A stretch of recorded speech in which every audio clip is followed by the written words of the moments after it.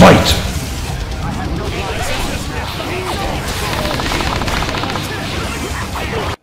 Hey guys, this is Versatile from VST Power, now host on Project Phoenix Media. So I recently got my very own E3 NOR flasher, because what I'm going to do, guys, is in the very near future I am going to downgrade my Fat PS3. So I have a Fat PS3. It is the model number CE-CHL, and I'm going to downgrade from 4.66 to 3.55, and then from there go to custom firmware, and it's going to be a lot of good times for a really great tutorial series. So let's take a look and see what the E3 NOR flasher is all about. So it is basically a hardware downgrader. That's what you need. You can't go from 4.66, for example, straight to 3.55. It doesn't work like that. So see the more info section for some links and to determine if your Fat or Slim PS3 is downgradable.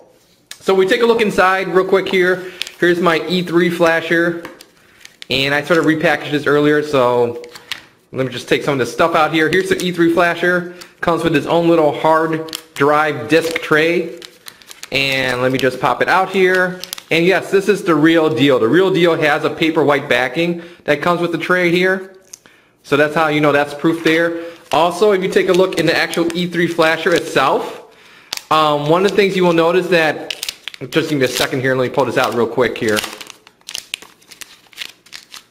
Don't want to damage it as I pull this out. Really delicate hardware.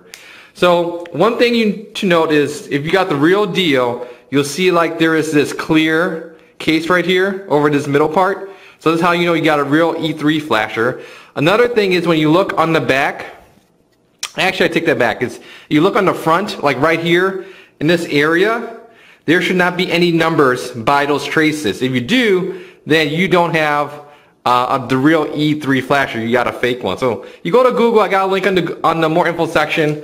Links on how to distinguish between a real E3 flasher versus a fake one. So let's go through the box here.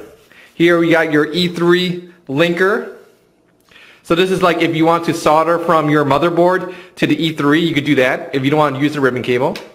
Here's the actual E3 flasher TF board, basically. So here you got your micro SD slot, here you got your start and stop buttons, and then you have your little dongle switches. And that's what you would use to connect into the E3 flasher. So here's the back of it. And then last but not least, you got your actual E3 flasher cable. I'm not going to take it out right now, but that's what it looks like. And the other end goes to the E3 flasher itself. So that is the E3 NOR flasher. Like I said, this is what I am going to use and what you may need to use too to downgrade your PS3. There is no simple firmware software download to go straight from 4.66 to 3.55. So if your PS3, if you got it and it was out of box at a firmware level below 3.55, you're good to go for a downgrading. So if you guys have any questions about the downgrade process, please write them down, because as I make my tutorial series, I will make sure I capture all the answers to your guys' questions, and I'll do the best I can. So that's today's unboxing video. You guys have any nitpicky questions, leave a comment here on our YouTube page. I'll get back to you as soon as possible. Once again, thank you for watching. Take care. Bye.